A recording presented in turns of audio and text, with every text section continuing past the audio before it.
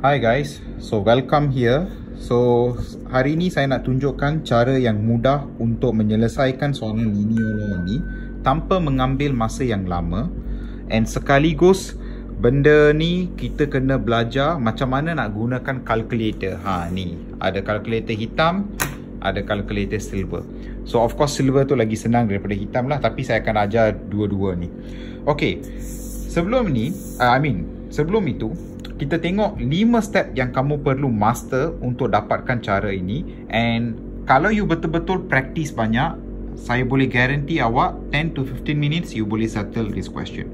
Jangan ambil masa yang lama. So you tengok first question, convert non-linear kepada linear. And you will actually answer this question over here, because selagi you tak convert non-linear kepada linear, dengan jawapan yang betul lah, and your entire question is burnt. Okay, masukkan, you kena belajar macam mana nak masukkan data dalam calculator. So calculator ni memang calculator yang tidak boleh diprogram, tapi kita ada cara dia lah. Ini bukan kita program dia, ini kita hanya store information dalam calculator. Lepas tu you kena lukis table yang baru daripada calculator itu, and daripada calculator tersebut you boleh dapat nilai kecerunan dan juga pintasan Y, you punya gradient and Y intercept. Calculator tu akan berikan pada kamu, tak payah lukis graf. So ini consider jawapan kamu dah dapat, and jawapan yang kamu dapat itu you boleh lukis, you boleh gunakan untuk lukis graf. Sebab pintasan Y yang dia beri itu sangat berguna untuk kamu lukis you punya best fit line. Tanpa pintasan Y itu you tak tahu nak arrange dia punya, nak pergi kiri ke kanan ke atas ke bawah ke, you tak tahu. Okay, and akhir sekali you solve this particular question lah. Okay, so now let's look at the question over here. So kalau you tengok soalan dekat sini, dia ada Y sama dengan P to the power of square root of X Q. Okay, and then they give you these particular things. So soalan sudah beritahu kamu dia punya Y ialah log 10Y, dia punya X ialah punca kuasa X. So you mesti pandai convert daripada this into this. Okay, I dah tolong convert untuk kamu. So kalau you perhatikan dekat sini, saya just beri brief explanation on how to convert lah, bagi yang tak tahu lah. Bagi yang tahu boleh skip. Okay, so you ada Y, you ada kuasa dekat sini. So you letak log 10 sini, you letak log 10 sini, and then bila you tengok antara P dengan Q ni darab, so you kena tambah dekat tengah. And seperti biasa, kalau ada kuasa dekat log, you kena bawa pergi depan. So akhir sekali you ada log 10Y is equivalent to punca kuasa X log 10P plus log 10Q. So benda ni daripada linear equation ni, you kena tahu bahawa linear equation kita ialah Y sama dengan MX plus C. So apa you punya M? Sebab X ialah punca kuasa X, so M kita ialah log 10P. So kita punya gradient dekat sini ialah log 10P. Manakala C kita senang lah. So C kita ialah log 10Q is your C. So this information is extremely crucial. So take note. Okay. So daripada ini you tahu bahawa you punya Y ialah log 10Y, you punya X ialah punca kuasa X. Tetapi dalam soalan dia hanya beri X dengan Y. So you kena buat dua-dua. Seperti biasa, you orang akan sketch satu table and then you akan masukkan data satu demi satu, itu semua buang masa. Sebab tu kita gunakan calculator. Okay, first I nak tunjukkan macam mana cara nak toggle dia punya function dalam kita punya calculator. So tengok betul-betul. So ini calculator silver. Saya juga akan tunjukkan guna calculator hitam, so you boleh skip. Lepas ni saya tunjukkan calculator hitam. Cuma dia banyak kerja sikit lah. Okay, first you pergi kepada dia punya menu, setup dekat sini, and then press stat. So this is very easy ya. Stat nombor 3. Lepas tu you pilih A plus BX. Okay, so you pilih dekat sini, automatically dia akan berikan X dengan Y. So ini table. So table ini you tak ada dalam calculator hitam ni. Hitam ni dia lain sikit. So memandangkan you ada table, you punya tugas ialah very simple. Sebab dekat sini you ada X, so you kena convert kepada punca kuasa X. Dekat sini you ada Y, you kena convert kepada log 10 Y. So what you do? Just punca kuasa lah. So if you look at here over here, semua X saya kena punca kuasakan. So you tengok apa saya buat dekat sini. So for example, first punca kuasa 1. And then dia ada tulis dekat situ. Of course, punca kuasa 1 ialah 1. And then next one is 4. So, saya letak punca kuasa 4. Dah, dapat jawapan. Then, punca kuasa 9. And then, punca kuasa 16. Punca kuasa 25. Punca kuasa 36. So, even though I know all the answer because punca kuasa ni senang saja, but I just want to show you how to input it in the calculator. Lepas tu, gunakan you punya joystick ni, pindah pergi kanan, lepas tu naik all the way atas. So, bila you naik all the way atas, okay, pergi pada koordinat pertama ni. So, now you tengok dekat sini, you ada 1.78. Tapi yang ni you kena convert pada log. So, simply dalam you punya calculator, tekan log, tekan 1.78 sama dengan you dah dapat jawapan dekat situ. Tapi jangan stop dekat sini, continue. Log, okay, sekarang ni 2.63. Like this, sama dengan. And then just continue 3.72, continue 5.75, continue 8.91, continue 12.59. That's it. You tengok, dah akhir dekat situ, you ada 6 koordinat and you sudah dapat semua jawapan dekat sini and all your answers is at one place. So, what do you do now? Gunakan data dalam calculator ni and kita buat step berapa dekat sini? Kita buat step ketiga, iaitu lukis you punya table, gunakan data semua ada dalam. Okay. Biasanya ramai yang tanya, what if kalau saya dah type semua data ni and saya tekan on? Oh, semua hilang. Ataupun saya tiba-tiba saya offkan calculator ni and then dia hilang. So, you tengok dekat sini, bila you on balik, you tengok ada stat dekat sini. Selagi benda ni ada, you punya data masih tersimpan dalam you punya calculator. Cuma you kena tahu macam mana nak retrieve balik you punya data lah. Asalkan jangan pergi clear dekat sini. Contohnya you pergi tekan shift 9, lepas tu you pergi clear everything. Sorry lah, terima kasih. So you tekan, kalau nak retrieve, you tengok, tekan shift dekat sini and you tengok stat. Sebab you dalam mode stat dekat sini, you boleh tekan stat. And bila you tekan stat, you tekan nombor 2. Tengok ni, data. Tekan nombor 2, you punya data. Yes, sudah ada semua. Okay, kalau you masih ingat lagi saya cakap, daripada calculator ni kita boleh tahu apa dia punya kecerunan dan pintasan Y. So let's look at it how to do. Okay, first you tengok dekat sini, tekan shift and tekan nombor 1 stat. Bila you tekan, you ada banyak benda dekat sini, tapi saya nak kamu choose number 7. Reg stands for regulation. So bila you type dekat, you tekan dekat sini nombor 7, tengok you ada banyak dekat sini, tapi hanya fokus kepada 1 dan 2, A dengan B. Okay, please tulis this somewhere lah, ramai orang akan lupa nanti. A is for Y intercept, B is for kecerunan. Okay, so again, A is Y intercept, B is kecerunan. B is gradient, kecerunan.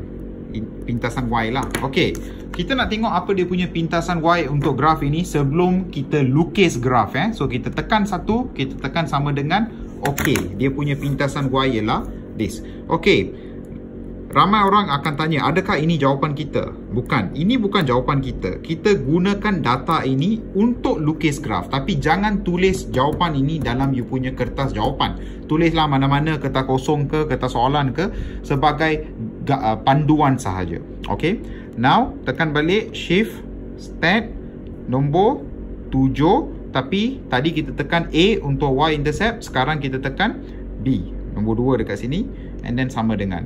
Okay, so you punya gradient you dapat 0.172. 2 lah, you nak tulis berapa banyak pun tak kisah, sebab benda ni bukan part of jawapan kamu. Okay, so this is very important and don't forget, do not clear now. Pastikan you tunggu sampai semua benda ni sudah settle. Jangan clear, you boleh tekan on, you boleh tekan off and all that. So what do you do now? You sudah ada Y intercept, you sudah ada gradient. Buat guna calculator hitam pula dekat sini. So first, okay, bila dah turn on, tekan mode 2 kali sampai you ada SD, REG dengan base. Tekan SD pula. Tekan REG. Okay, bila you dah tekan, you ada lean log exponential, tekan nombor 1. Okay, dah dapat dah dekat sini. Okay, bila dah dapat benda ni, kita kena tekan data ni satu demi satu dalam dia punya calculator. Tapi kita kena masuk dalam bentuk koordinat. So tengok macam mana kita nak bentukkan dalam bentuk koordinat ini. Okay, tengok dalam bentuk koordinat, ini ialah 1, ini ialah ini ialah X, ini ialah Y. So kita kena letak punca kuasa 1, log 10 1.78. This is exactly apa yang kita akan masukkan dalam kalkulator kita. So jom tengok. Punca kuasa 1, log 1.78. Okay, bila you dah tekan macam ni, jangan sekali-sekala tekan sama dengan So warning, jangan tekan sama dengan. Tekan M+. What is the meaning of M+? M+ ialah store. Dia store dalam kalkulator. So apa kita buat? Second, tengok. 4 dengan 2.63. So kita letak punca kuasa 4, log 2.63. Like that. And then tekan apa balik? M+.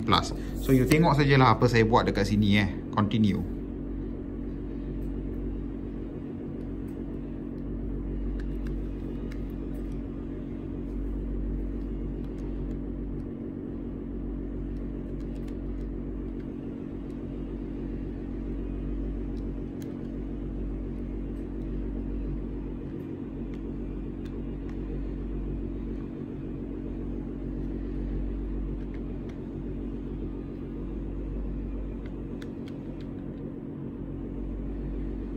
Okay, dah selesai. So kalau kita nak access balik data dia, katakan you nak tulis balik lah, katakan kita tengok dekat sini macam mana nak tulis balik. Okay, right.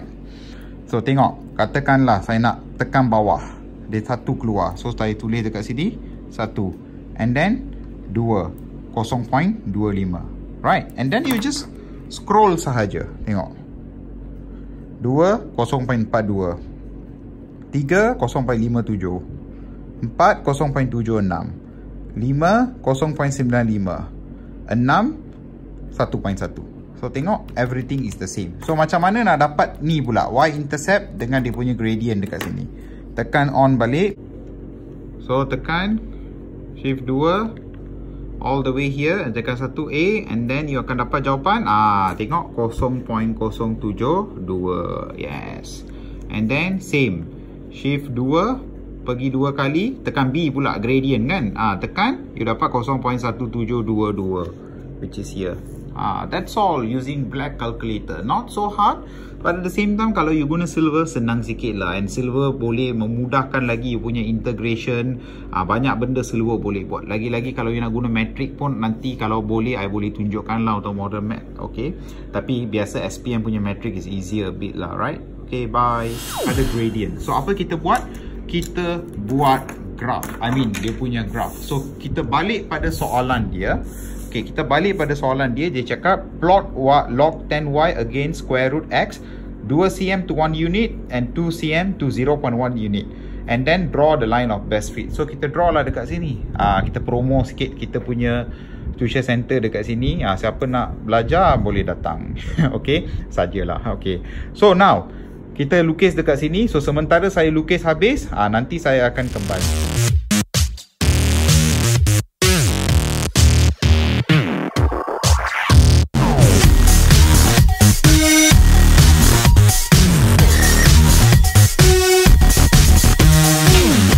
Hai, saya dah buat graf ni, cuma belum lukis best fit line sebab saya nak tunjuk macam mana nak buat best fit line dengan cara yang senang. Kertas graf ni kecil sikit, so saya terpaksa anjakkan dekat bawah, tapi usual SPM punya kertas graf memang enough lah.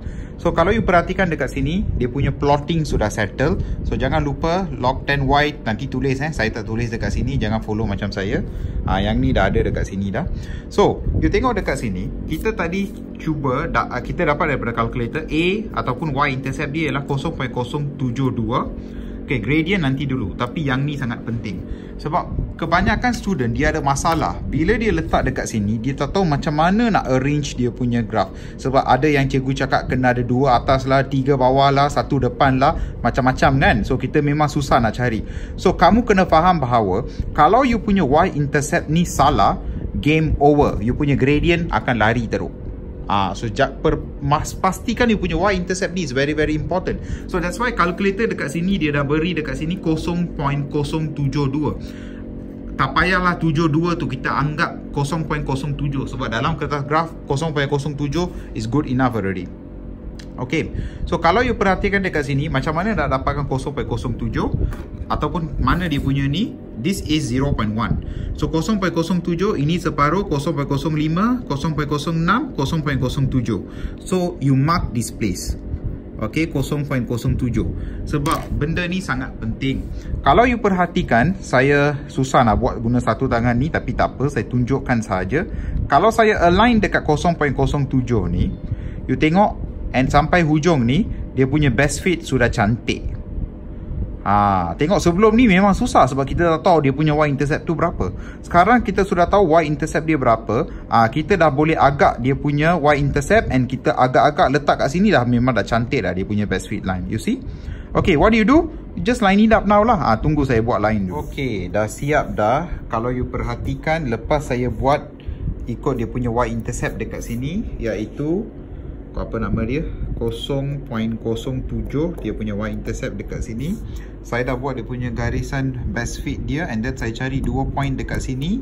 Okay, x2, y2, x1, y1, and then I cari dia punya gradient. So saya dapat dia punya gradient melalui best fit line yang saya buat ini berdasarkan jawapan yang saya dapat daripada calculator. Kalau you perhatikan dekat sini, jawapan daripada calculator 0.1722. Jawapan yang saya dapat daripada graf ini ialah 0.1714. Tak banyak beza. Okay, you tengok. Of course daripada graf dia lain sikit sebab dia ikut cara kita buat and all that. So kalau ada kelainan, kalau katakan kamu dapat 0.1 let's say 169, tak jauh beza. But kalau you round off, you will still get 0.17. Okay, so biasanya, now kita tengok macam mana kita buat dia punya soalan. So ikut soalan, dia nak P dengan Q, and ikut kita tengok dekat sini, dia punya gradient M ialah gradient kecerunan ialah log 10P. So gradient yang kita dapat daripada soalan tadi, ingat jangan guna benda ni ini daripada calculator, tak boleh guna. So kita kena guna daripada ni, jalan kira dia 0.1714, tapi kita ambil tu significant figure je lah, enough, 0.17. So kita letak dekat sini iaitu log 10P sama dengan 0.17. So P sama dengan, ambil calculator and tekan what? Shift log 0.17. So you dapat, itulah jawapan dia, 1.479. Itu P kita, and dia minta Q. So Q ialah, tengok y-intercept kan, C ialah y-intercept kan. Kita gunakan sahaja y-intercept dekat sini 0.07. So log 10Q sama dengan 0.07. So Q sama dengan shift log 0.07. Okay, so Q ialah 1.175, something like that lah. So that's it guys. I hope this linear law technique sangat bermanfaat untuk kamu lah. So kalau ada apa-apa lagi kamu nak tengok ataupun nak tahu, so sila komen dekat bawah, and kalau boleh subscribe lah. So kalau boleh, saya boleh buat lagi banyak video untuk kamu. So let's say kalau kamu nak belajar lagi pasal let's say salt, elektrolisis dalam kimia, atau apa-apa topik biology, boleh komen juga, sebab saya pun bolehlah ajar benda tu. Okay, sebab kita mengajar benda tu, kita jadi lagi pandai kan. Thank you, bye, peace.